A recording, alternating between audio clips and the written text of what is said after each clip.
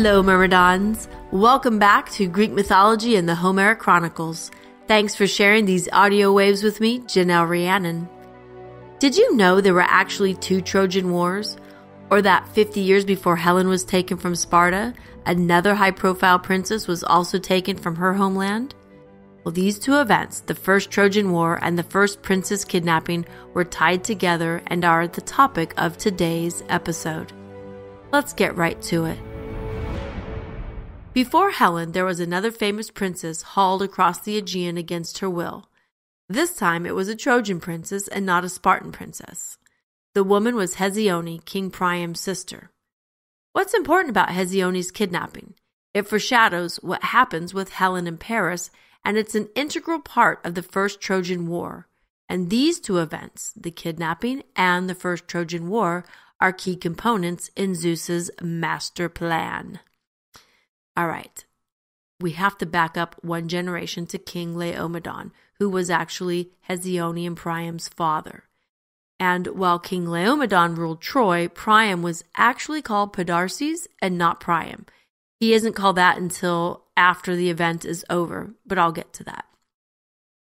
So, one day, 2 strangers entered the city of Troy asking if they could rebuild sections of the Great Wall that were in disrepair.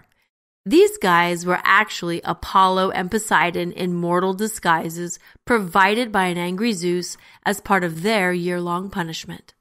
Apollo and Poseidon weren't too happy about being forced into manual labor, and they were even less happy when King Laomedon refused to pay them what he'd promised. Now, these 2 gods, once they were released from their Zeus-imposed mortality, decided that they would dole out a little grief to Laomedon themselves. And how better to do that than to torment the people of Troy. Poseidon sent a sea monster, and I always envision like this Godzilla scary, beast ravaging the city.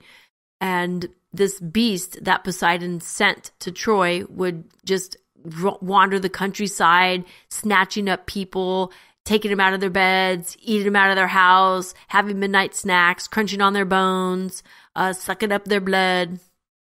So anyway, you can imagine how scary this was. And Apollo got busy sending a nasty plague. So you're either eaten or you're dying from some nasty plague. Well, you can imagine this is a nightmare come to life for any king. And to make it even more salty, Apollo is supposed to be the one who encouraged King Laomedon to chain all the city's young women to rocks one by one, sacrificing them to the sea monster in hopes that he could end this misfortune that was darkening his city. Laomedon was a desperate man, and he forced dozens of young women to sign up for the monster draft, sending them straight to their horrific deaths. I mean, can you imagine how they must have screamed and begged for their lives just to have their voices drowned out by the roar of the ocean? Awful. It must have been awful and heartbreaking. But King Laomedon was convinced that he was doing the right thing because the city's oracles assured him that he was. So, when the lottery inevitably fell on his own daughter Hesione, he was helpless to prevent her impending death. Hesione was taken, I imagine, kicking and screaming like all the other young women, and chained to a rocky outcropping of jagged boulders near the city walls, left to her fate, a sacrifice for Troy. Now remember, all this was happening because her father, the king, was a cheat and a liar. But Hesione was luckier than the rest because quite unexpectedly, Herakles showed up in Troy on his way home from his 9th labor, retrieving the belt worn by the Amazon queen. By my timeline, Herakles shows up circa 1302 BCE when he's about 28 and Hesione is a young 17. Herakles might be a hero, but he does not work for free. He told King Laomedon that he'd rescue Hesione, but for a price. He wanted those magic horses gifted by Zeus to Laomedon's grandfather, King Tros. Of course, Laomedon agrees to the terms, but we know he's a big fat liar. Herakles, however, doesn't know that Laomedon is a big fat liar. So he agrees and decides to rescue the princess. The most fantastical account, and perhaps my favorite, is the one where he jumps down the beast's throat and he hacks his way out, like jumps down and hacks his way out of the belly. Like you can just imagine it. So he kills the beast. And this version reminds me of the biblical illusion of Jonah and the whale. And I just think it's a more interesting one than a straight up sword fight between Herakles and a giant sea beast. So anyway, he jumps down the throat of the great sea beast, hacks his way out with his big sword, killing the beast and rescuing the princess. And once Hesione is free and reunited with her family, Herakles, of course, demands the king hands over the horses. But true to form, Laomedon refused. Herakles stormed off in a rage, and Laomedon thought he'd won the day. Now, this is where I give my own little tweak in the Homeric Chronicles, because a man named Telamon was traveling with Herakles, and I have Hesione falling in love with Telamon, and I chose to do this princess meets boy falls in love storyline because I'm actually a romantic at heart, and not every single woman has to be kidnapped and raped in Greek mythology. So that's my little telling of it. And I do believe that the Greeks had romantic love. I'm sure of it. Anyway, Herakles sailed back to Hellas and recruited a group of his buddies to help him get revenge on King Laomedon. He gathered a small fleet, 12 ships, and he gathered also a very capable crew, including a young Peleus, who is Achilles' father, Telamon, and Nestor. In the meantime, Laomedon sent his young son Podarces to Phrygia. I need to take a little side street here regarding Castor and Pollux, Helen's brothers. These guys are listed among the crew who sailed with Herakles, but it doesn't really make any sense in chronological mortal years for this to be true. So I don't include them as part of the First Trojan War for these reasons. First of all, let's look at Herakles and his covert mission to destroy Troy. He's taking men, proven warriors, not boys. So this means that Castor and Pollux have to be old enough to be seen as warriors.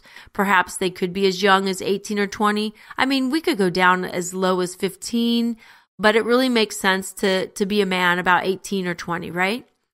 Now, Castor and Pollux, if you were to stick with the traditional narrative of Leda laying 4 eggs after being raped by Zeus, and from these 4 eggs hatch Castor, Pollux, Helen, and Clytemnestra.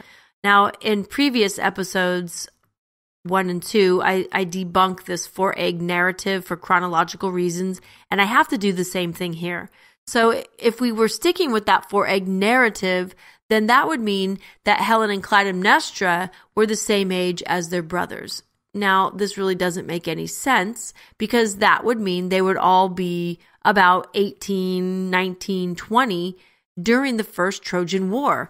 That would make them the same age as Peleus, Priam, and Hesione.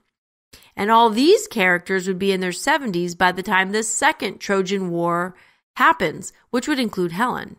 And we know that that makes zero sense. She's a young woman and not an old woman when she runs off with Paris. Okay, unless she has like a little magic Melisandre necklace that makes her appear youthful at 100 years, but I doubt it, and I'm digressing. I throw in the George R. Martin when I can, sorry. All right, so if Castor and Pollux were there for the First Trojan War, that would mean that their parents, Leda and Tyndareus, who is Leda's husband, are older than even Priam, by a generation at least, putting them at almost 100 by the time of the Second Trojan War. Now, considering that Tyndareus continues to insert himself on behalf of Sparta while Menelaus is away fighting the Second Trojan War, it just doesn't make any real sense that he'd be that old. Tyndareus' story even continues beyond Clytemnestra's revenge on Agamemnon, making him about 118 or 120 when you consider adding the 10 years of the Iliad and most of the Odyssey years. And for these chronological problems, I made the decision to leave Pollux and Castor out of the First Trojan War waged by Herakles. Now back to Herakles sailing across the Aegean to Troy. They landed secretly on the beachhead, and Herakles told Nestor to watch the ships while he takes a stealthy commando group into Troy to sack it, kind of like a Viking raid, hit and run. But King Laomedon's scouts reported the small war fleet, and he launched an organized attack on the beached ships. Well, he was expecting to surprise Herakles and his troops, but actually the surprise was on him because he'd been outsmarted. And when he got to the ships, he only found a few guards. But he didn't realize this mistake until it was too late. While he led his Trojan army to the beach, Herakles raided the citadel behind him. Turning his army around, Laomedon made straight for the city, where they bumped into Herakles, who was returning from his successful raid, with Hesione and the mythical horses in tow. A desperate battle took place, and in the end, Herakles killed King Laomedon and all his sons except for Podarces, who arrived just in time to witness the final destruction of Troy and his sister being hauled off as a war prize. Hesione begged for her brother's life, so Herakles allowed Podarces to live, and from then on he was known as Priam, king of Troy.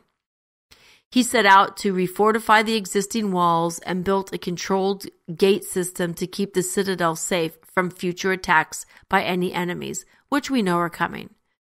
Priam always felt guilty about letting Hesione go and not fighting for her return.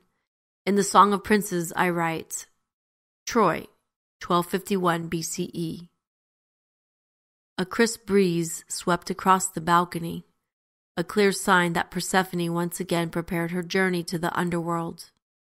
Priam pulled the heavy wool robe tighter across his chest, returning to his seat near the hearth. Is this what happens when men get old? We sit unraveling our regret from the tapestry of our lives. He sank back heavily into the chair, staring with watery eyes into the dancing flames. Hesione. Priam felt so guilty, in fact, that he twice sent emissaries to Salamis to negotiate for his sister's return to Troy. Both missions failed, but it was the second time, when Priam sent Paris, that the two worlds, separated by the Aegean Sea, would once again clash in another Trojan War. Well, that's it for the First Trojan War and the First Kidnapped Princess.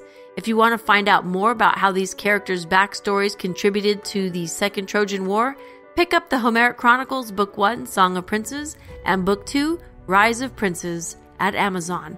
Book 3, a title I can't quite settle on, is coming out later this year. For now, what do you think about Heracles' actions against Troy? Did the citizens deserve death just because their king was dishonorable? And how dishonorable was King Laomedon? Should he really have to give up the magical horses that he got from Zeus? And what made him think he could get away with that? What do you think about my timeline logic so far? I'd love to hear your thoughts, answer questions, and connect with my fellow Greek mythology lovers. You can visit me at my webpage, JanelleRhiannon.com. You can find me on Twitter at TheRavenAngel quite often. My IG account is Janelle_Rhiannon. And on Facebook, you can find me at Janelle Rhiannon author page. Until next time, drink your wine and be merry, Myrmidons.